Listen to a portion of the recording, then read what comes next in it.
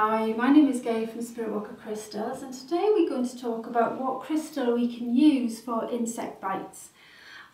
Insect bites can create an allergic reaction in some people, but for the most of us it's just an irritant in the skin there.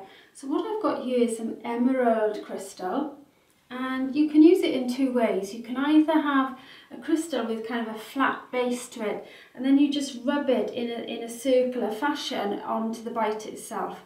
Now, because you wanted to remove the sting, you'd actually want to rotate the stone in an anti-clockwise manner.